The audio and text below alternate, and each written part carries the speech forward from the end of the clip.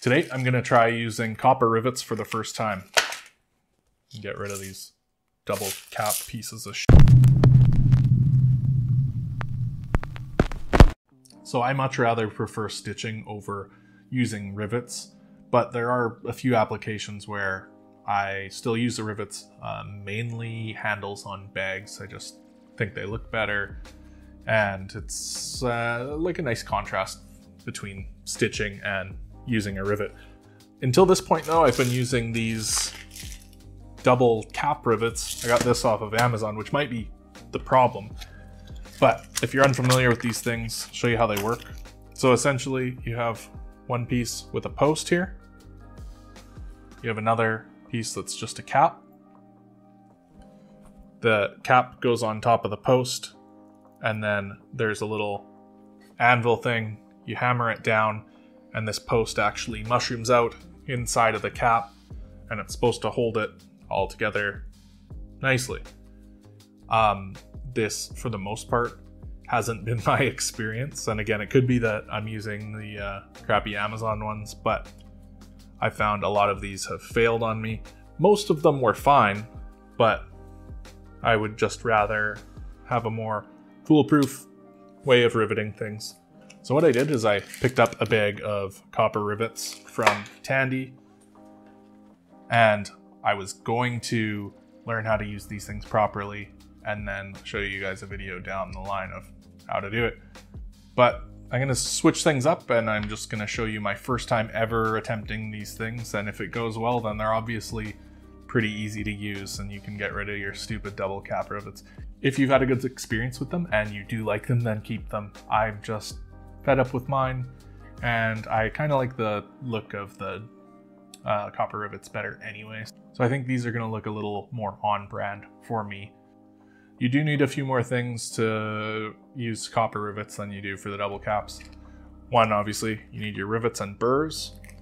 These are number 9s with a 3/4 inch shaft. They come with a little burr. It's like a washer. You'll also need a rivet setter. You'll need some kind of nipper or plier or something to cut the end of the shaft off after the burr has been put on. And you'll need a ball peen hammer.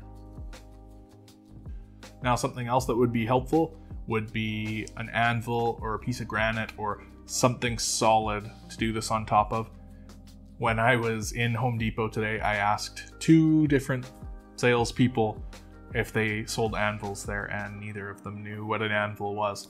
So I'm gonna kind of make a janky anvil. My table here is actually pretty solid, so I'm just gonna put a piece of metal down to do this on top of until I have a piece of granite or an anvil.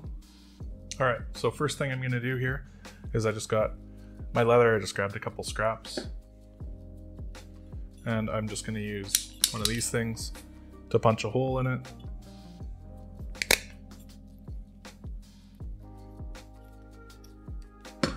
There we go. We're gonna take the post part of the rivet.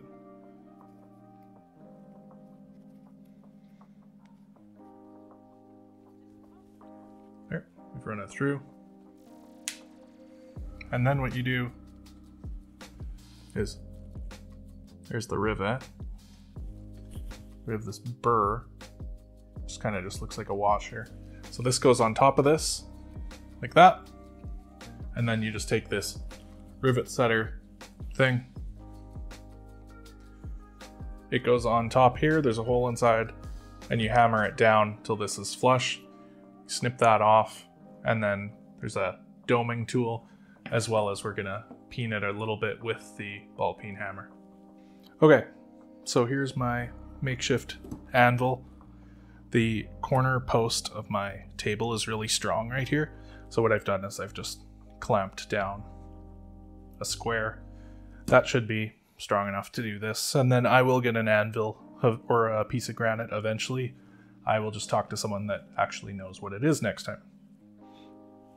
So here is a piece of leather with the rivet through and the burr on top. I'm gonna put that there.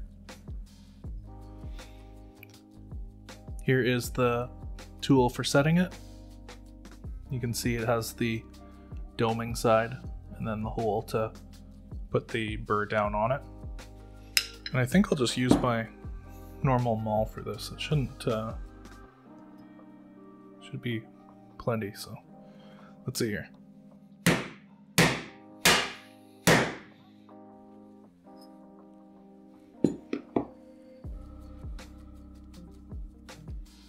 Seems like that's on. Maybe I'll give it one more hit.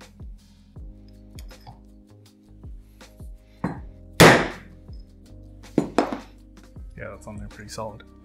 So now what we'll do is take these things, we'll just snip a bit off.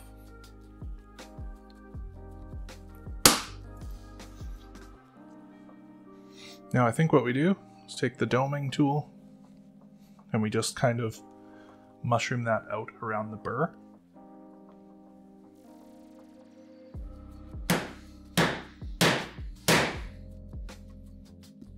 Then we take this thing,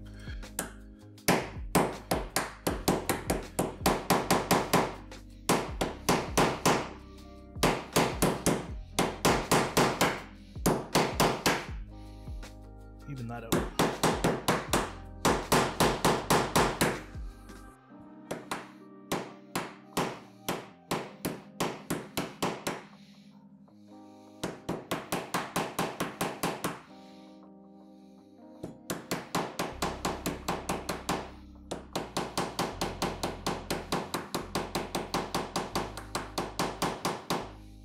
Alright, that was for sure interesting.